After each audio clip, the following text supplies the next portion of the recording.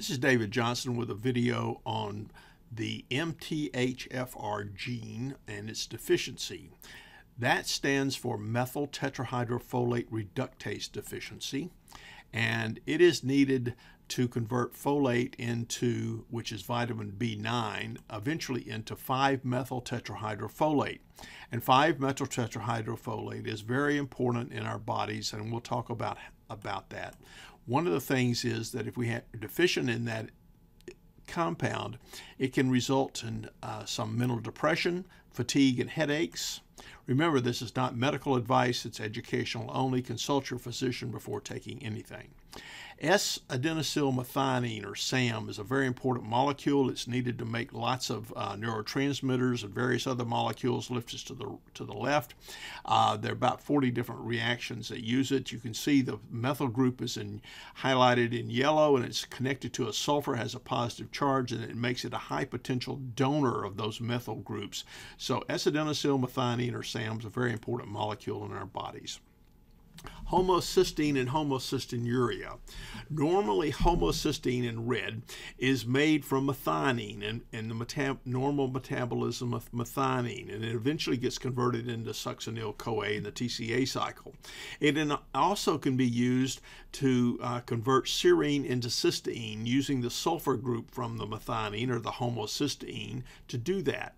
If you're missing the enzyme or have a defect in the enzyme cystathionine beta synthetase, you have a disease called homocystinuria, and homocystinuria results in high levels of homocysteine in our blood, and that can result in early atherosclerosis and cataracts in quite young people.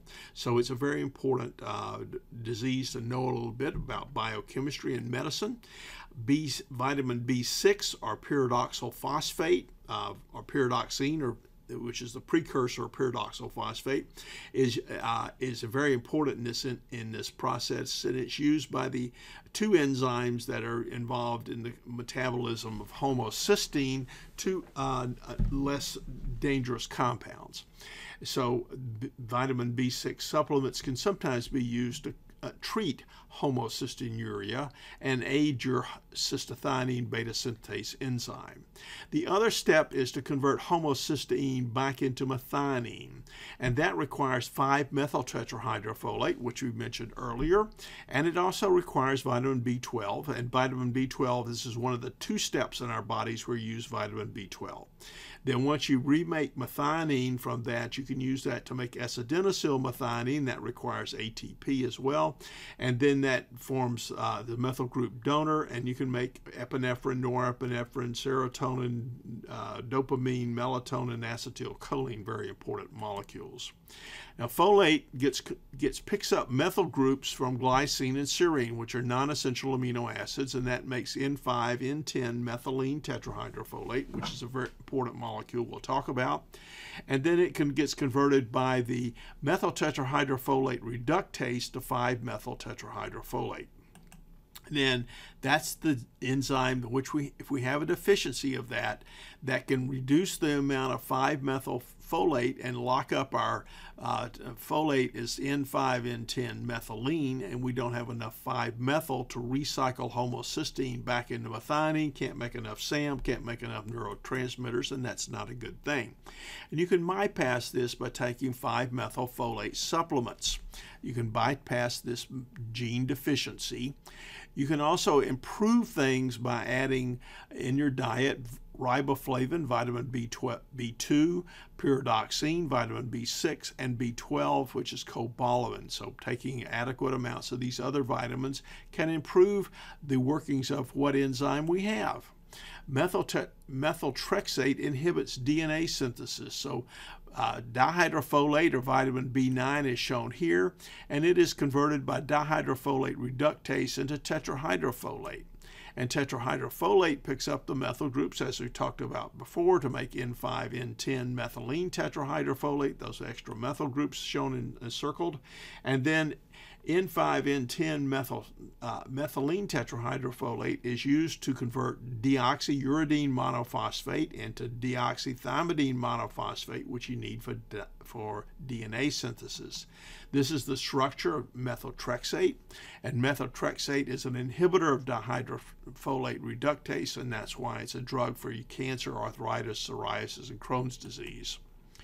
Now, Tetrahydrobiopterin is another important molecule in all this process.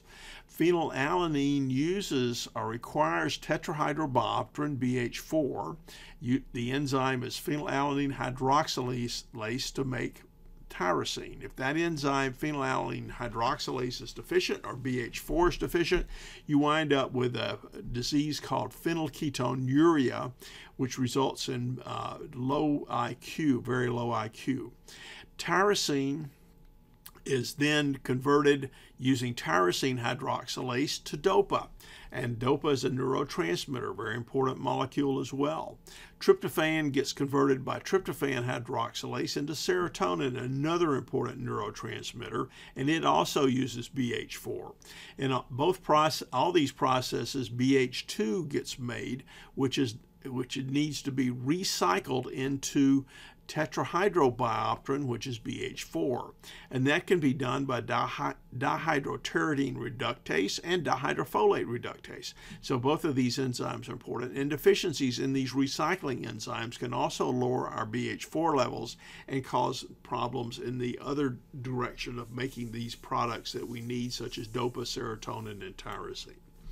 Methylfolate stabilizes N5-methyl tetrahydrofolate, stabilizes and possibly substitutes for BH4. There's some indication that that's very useful.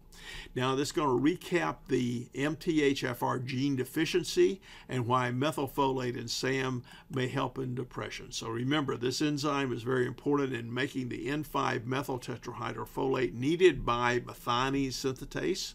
B12 is required there to make SAM and to make that methyl group donor and reduce the amount of homocysteine in our bodies. And then methyl-tetrahydrofolate reductase deficiency can cause a slow that enzyme up. Some people have only half the amount they need, and some people have almost none. So homocysteine is bad, and methionine and SAM are good. And so taking 5-methyl folate supplements can replace the inability to make the 5-methyl folate from N5-N10 methylene tetrahydrofolate. And also remember, taking B2, B6, B12 vitamins can also aid in this process, and that's why sometimes SAM's being used in some clinical studies to treat depression. It's been shown to work fairly well. So there are a number of interesting recent publications from 2010. The PMID number, it can be used to find these papers in PubMed. So you can see here others, very important ones, and we see several in 2018, and then another one in 2009, and another one in 2017. Dr. Lisa Pan is very important in doing some of this work. She's an MD and working in Pittsburgh, I believe. Closing thoughts.